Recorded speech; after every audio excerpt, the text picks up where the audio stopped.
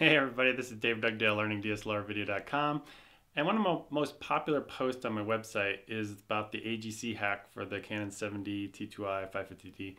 And I get a lot of questions from people saying, I don't know how to solder, where can I buy this thing? Well, somebody has come up and made one, and I just received one in the mail. It's from markertech.com.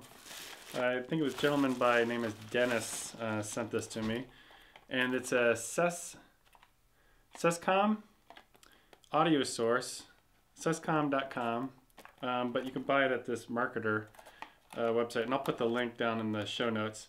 And it's called the DSLR-AGCY, and go ahead and open it up here. And basically, this part, this 3.5 millimeter stereo goes into the camera. This one goes into your like MP3 player, and this one goes into your microphone. And right now, I haven't tried it yet. I'm about to try it. Right now, I'm using the one I've soldered up, but let's go ahead and give this a try and see how it sounds. All right, now I've taken my old one out, put the new one in, and I am talking to you with this new cable. See how it sounds? I'm using like a real cheap MP3 player I bought years ago. I think it was like $20, and I put a 19 kilohertz tone on it, which you can get from my website. I'll put a link down in the show notes.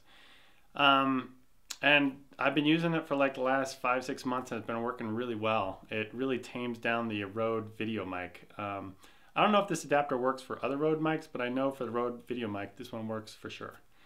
All right, just want to say thanks, and thanks to Dennis for sending that cable to me. And there you go. You can buy it, and you don't have to solder. All right, bye.